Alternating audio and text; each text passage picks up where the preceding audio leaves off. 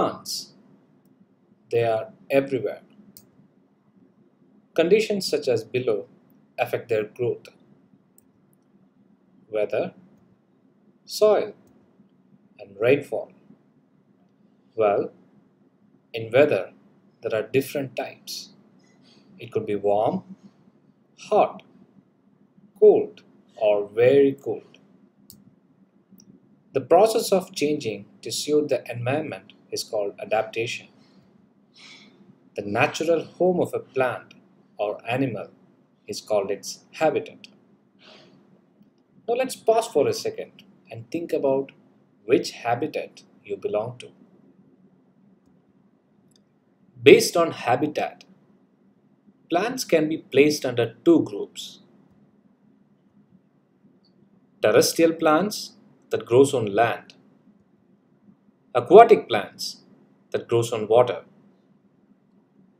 In the next slides, we will learn more about terrestrial and aquatic plants. Let's now learn about terrestrial plants. There are 7 types of terrestrial habitats. They are deserts, hills, marshes, plains, grasslands, forests, and coastal regions. Were you able to identify which habitat you belong to? Let's now learn more about terrestrial plants. Deserts. Deserts are areas of land that receive little or no rainfall.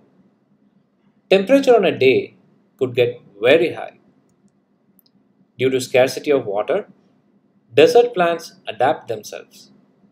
They obtain water from soil which is deep under the ground. They also prevent loss of water.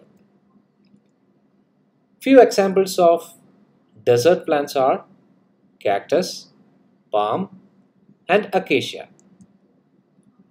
Cactus plant shows following adaptations. The water stored in thick stem is used when there is no rain. To prevent loss of water through transpiration, the leaves change into thin, sharp spines. Photosynthesis is carried out by the green stem. The roots are spread out wide and deep to absorb water. We learned about a new word today, transpiration. What is transpiration? Transpiration is the process of losing water through the stomata of leaves. Stomata are cell structures on the surface of leaves that exchanges carbon dioxide and water with atmosphere. Temperature in hills varies from cold to very cold. Trees growing in hills adapts to survive cold conditions. Few examples of plants from hills are below: pine, fir, and cedar. Cedar is also known as deodar.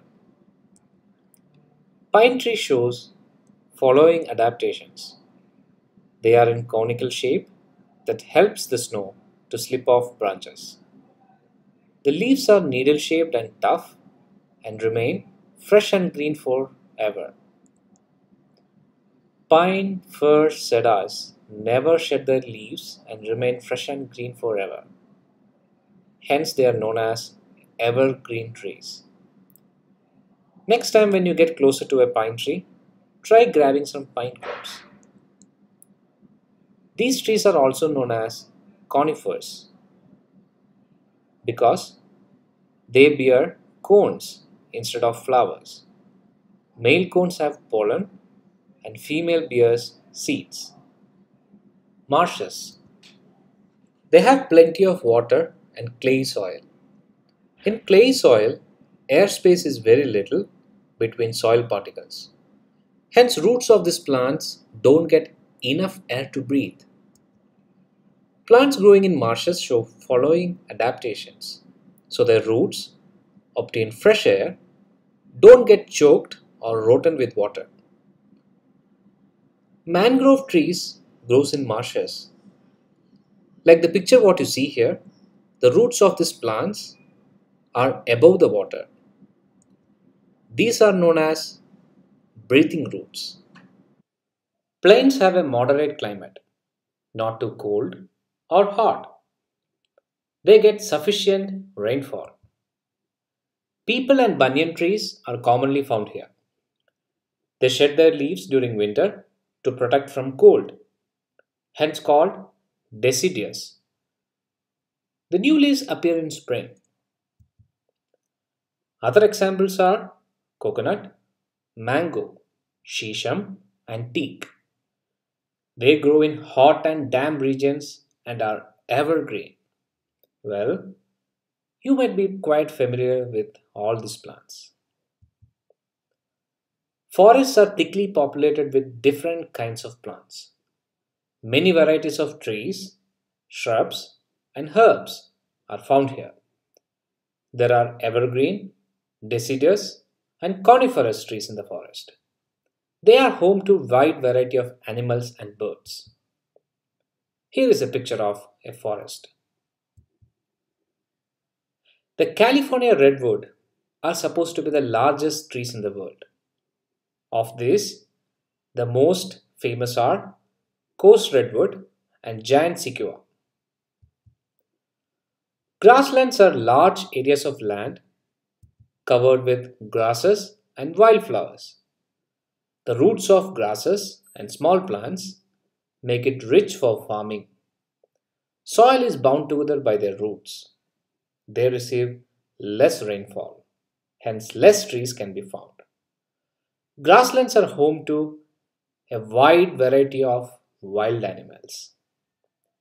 Here is a picture of a grassland. Coastal regions, they receive high rainfall and the water can be salty.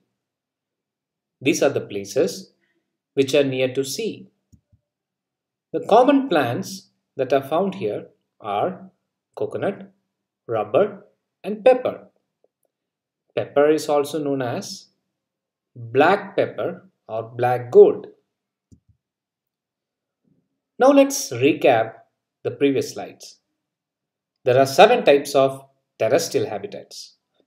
Plants adapt to its habitat, and these habitats are deserts, which are home to cactus, hills, which are home to conifers like pine, which are evergreen, marshes that are home to mangroves that has a breathing root, plains, which are home to the deciduous plants like banyan and mangoes, forests, which are home to deciduous conifers and evergreen trees or plants, grasslands, where you can mainly find less trees and more grasses, coastal regions, which are home to coconut.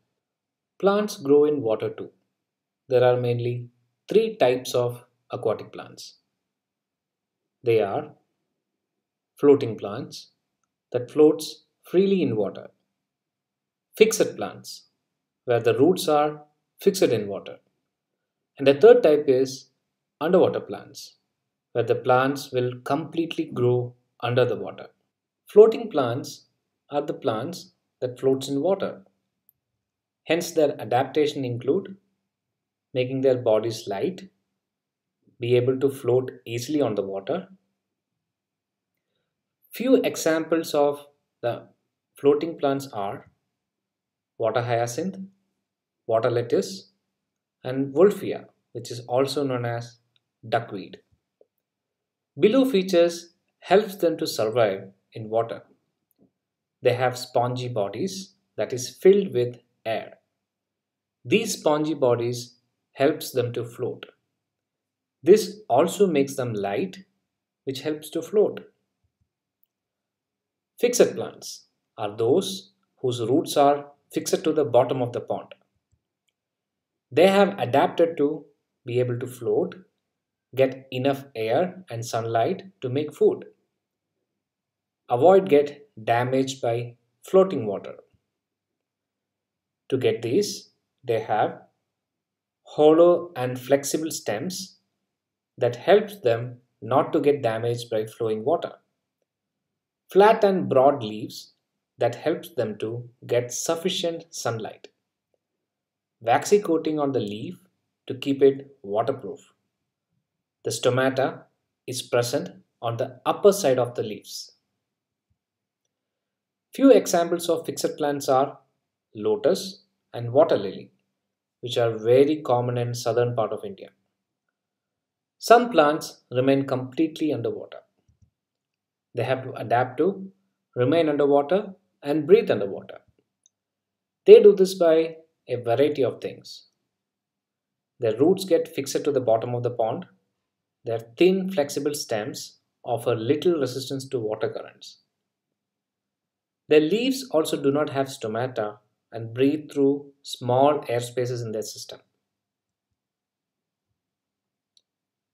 Did you know that aquatic plants remove the carbon dioxide present in water released by the aquatic animals? Few examples of aquatic plants are hydrilla that have tiny leaves and tape grass that has narrow ribbon-like leaves. Let's do a quick recap.